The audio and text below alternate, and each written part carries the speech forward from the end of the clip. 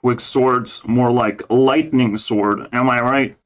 What is your favorite color of Bugatti? Because holy shit, this one's pretty fast. At first I thought I was knocked out, my numbers were pretty high. But then I realized there's something missing from both things. So I optimized that. Kick that out. Once I figure out what it is.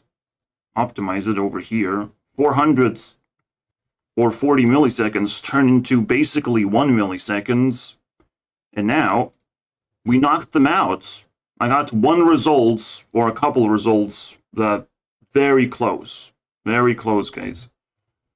And close is good enough with Quicksort, because we don't know what comes up next. We have not optimized the code yet. I need science to help me out on testing every single variation of this, just inspecting every single possibility. I cannot do it myself. This is already a lot of hard work.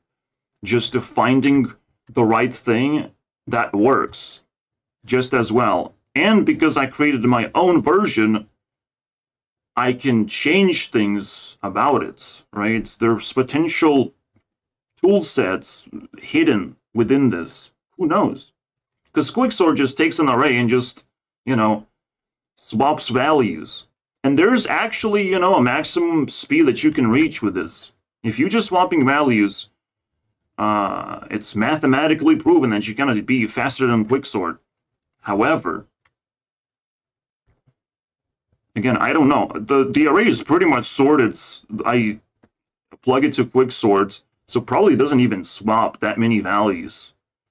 But I don't swap almost anything. I just fix things. Alright? So, this goes here.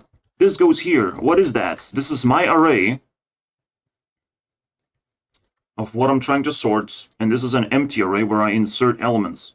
Empty array is about 10 times larger to have plenty of empty space. When you're sorting things, you pick up an empty bucket or empty table, and you put things where they're kind of supposed to go. If this is like somewhat red, you double check if it's redder, I guess, but you put it in the red box or a red pile. The same example, but with more letters, because we're doing things alphabetically here. What I'm trying to sort is these buttons, that they have names and they have values. So I want to sort through names first, and through values, of course. Why not? That as well. Just values are actually more complicated than alphabet, because values can range from 0 to fucking infinity.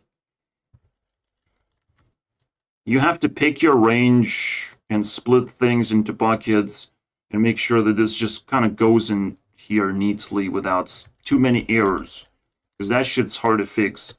With alphabets, the words are kind of, well, consistent at least, of how they go into the range, but even that can be optimized. I have no idea how many things can be optimized here. I might still be twice as fast than Quicksort, and maybe even more. Because again, the notation of O notation, if we beat that, the limits are limitless, guys. If we can make things 2 times faster, people are gonna be pretty impressed, right? Because you want a faster speed of doing things, right? Or some people just addicted to speed. I don't know, man. So I put things in the right place relatively, but there's still empty space. We remove the empty space with another method. And then finally, we fix things with bubble sort. And yes, I use bubble sort to fix things. It's terrifying. It's not supposed to be happening. Bubble sort is evil. But hey, it works for this particular thing, and it doesn't take too much time. But I am scanning way too many things, way too many times. I should just pick an error and just kind of like toss it around until it's sort of fixed. So, that's that. There is a little bit of swapping here, and this can be optimized. Or maybe something else can be optimized so errors don't even happen. I don't know. That's for science to decide, not me.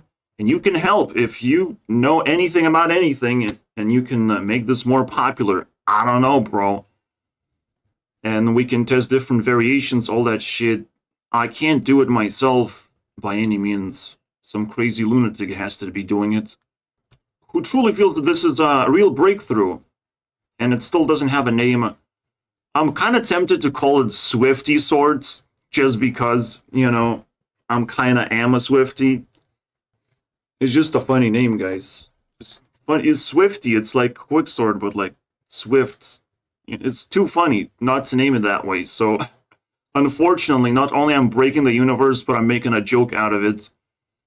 See, that's the blind spot that people have. They think they have to swap elements, but it makes a lot of calculations and a lot of values have to be, you know, reapplied. Like, what if you applying a string value?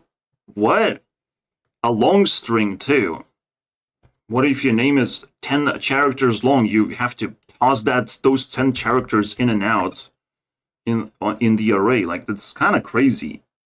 With numbers, it's a lot easier to check the order of numbers, compare them, right? So there's way too much testing. I can't do any of this. I can show you the code. I think that's it. We have these many methods. We have preparation for sorting. Then we insert the elements into the array based on the values alphabetically. We turn alphabet value into a number.